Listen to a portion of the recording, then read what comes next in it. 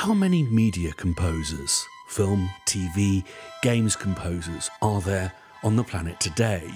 Bucket loads. So how is it we all have to use bits of improvised, homemade and repurposed kit to actually make these often really expensive bits of software actually work?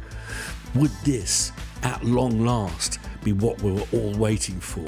Something that we could work with every day, all day, take on the road with us with zero downtime, with no proprietary cables or software? Well, on unboxing, I was none the wiser. No branding, no manual, no link to a manual. It's nice to get something that feels exclusive, but this thing was keeping me guessing, a sexy, mysterious enigma. So is this my new controller?